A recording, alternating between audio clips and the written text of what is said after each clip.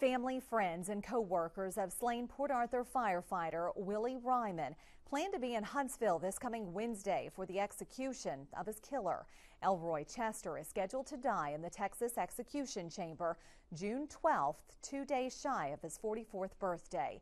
Chester pleaded guilty to killing the firefighter 15 years ago after a 6-month crime spree. Tom Wright reports the firefighter's memory lives on in the city he served. Here at Port Arthur's Fire Station Number 1, firefighters go about the business of being prepared for an emergency. Some of them too young to have known Willie Ryman.The. Bring it back up and it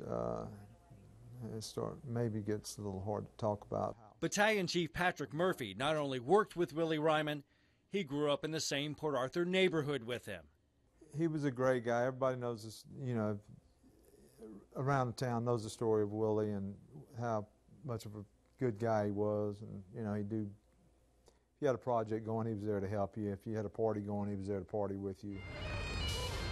Murphy will join a group of firefighters and police officers who will attend the execution of this man, Elroy Chester.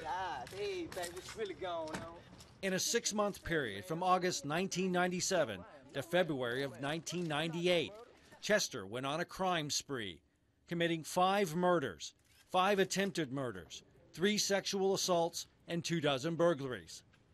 The last person he shot to death was the off-duty Port Arthur firefighter who stopped by his sister's house to check on his nieces. What he didn't know was they were under attack, and Elroy Chester was waiting.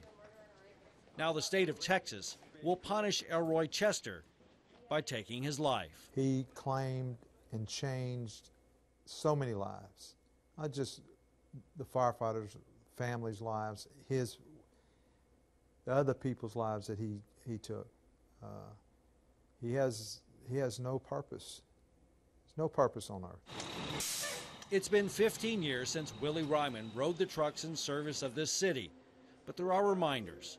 The memorial in Station 1, Ryman's logo on the truck at his old station number 5, and his original artwork still on the blackboard. You just try to move forward and put things in perspective. He's missed.